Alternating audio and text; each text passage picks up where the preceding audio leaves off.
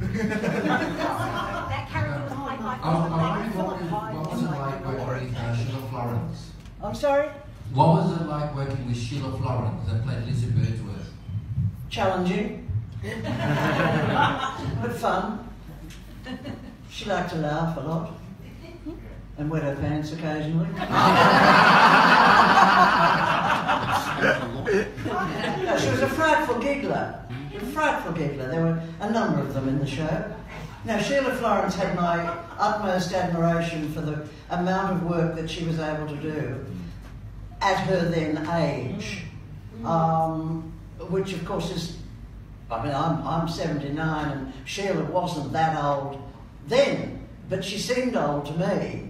And, you know, putting in 12-hour days, I think she was inclined to get the giggles and, you know, deserved to get the giggles sometimes. She was all right. She was great. Tough old bird. She was tough, but she, Yeah. you know, she was always at hand for refreshments. I remember the first character I played was Irene Zervos. At 10 o'clock in the morning. At 10 o'clock in the morning. This was my first day, so if I could share something with you, I was terrified. A certain character or actress came into the makeup room and she didn't even introduce herself to me. She just said to the makeup artist, and what's she playing? And I thought, oh, okay, so this is going to be fun. I can just feel it. And lovely Sheila said, would you like a drink, love? I said, oh, yeah. So she took me to her locker and opened her locker and she had a whole bar in there. True. I said, oh, I don't drink, not at 7 o'clock in the morning, but thank you anyway. She looks great, loved her. This is for Maria. Oh. I was just wondering, did the show portray the Greek community realistically for the time, or was it a bit cliched?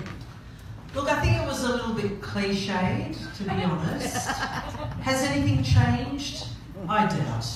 I think a lot of different ethnicities are always portrayed in a cliche kind of way. And that's down to writers, and it's also down to producers, because that's what they want to convey. Yeah, she was. Obviously, she just came off a boat from the 50s, even though it was set in the 70s.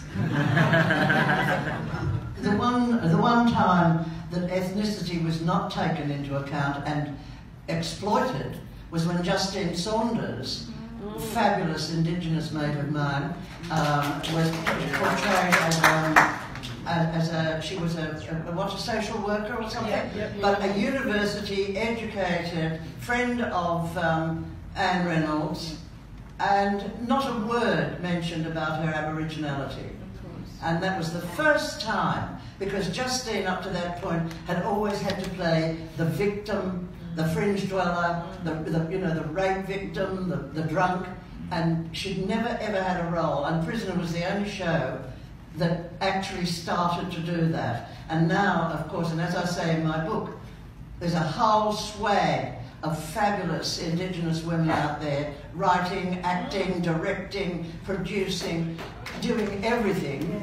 And Auntie Justine would have been very proud of them.